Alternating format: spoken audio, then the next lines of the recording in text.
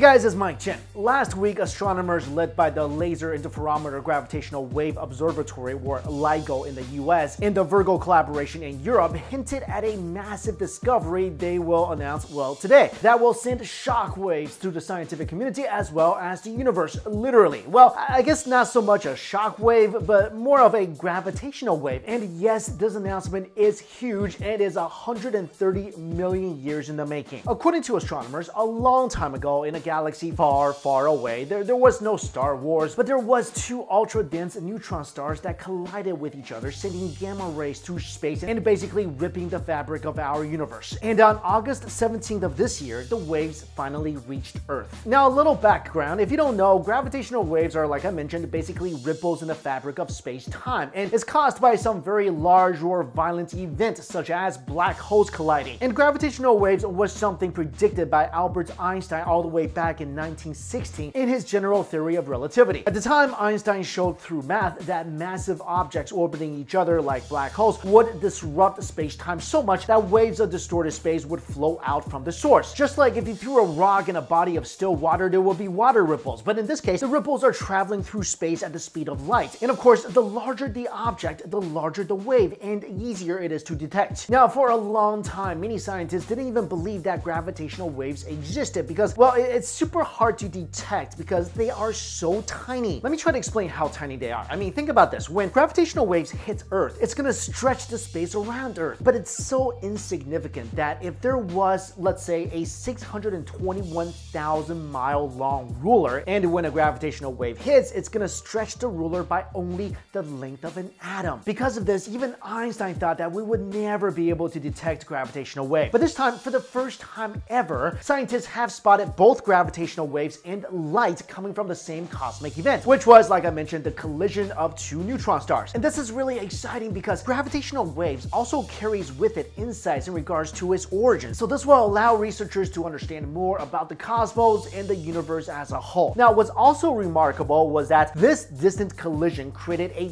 kilonova, which is essentially a super bright explosion that happens when two neutron stars merge into a binary system. And this was something researchers have never seen before, and it was the first cosmic event ever to have been witnessed by both traditional and optical telescopes. And this detection took thousands of researchers working in more than 70 labs and telescopes on every single continent. Now, this wasn't the first time gravitational waves were detected. I actually did a video about this in 2016 when researchers successfully detected the first direct evidence of gravitational waves using the Laser Interferometer Gravitational Wave Observatory, and I'll link that video in my description box below. Anyway, this new detection was considered transformational by astronomers all around the world. And according to Julie, an astrophysicist at NASA who took part in this discovery, she said the era of gravitational wave astrophysics had dawned, but now it's come of age. We're able to combine dramatically different ways of viewing the universe, and I think our level of understanding is going to leap forward as a result. One last thing that's really exciting for me and maybe a lot of you is that now that we have detected another set of gravitational waves, it could provide researchers more clues to find other dimensions, because physicists have been trying to figure out for a while why gravity is so weak compared to the other fundamental forces. And there are theories, including string theory, that says it's because some of it is leaking into other dimensions. And gravitational waves could be the key to unlocking this mystery. So who knows? Maybe Bruce Lee is still alive somewhere. Anyway, guys, really exciting announcement, and I'm for one very excited to see what comes out of it. Thank you so much for watching.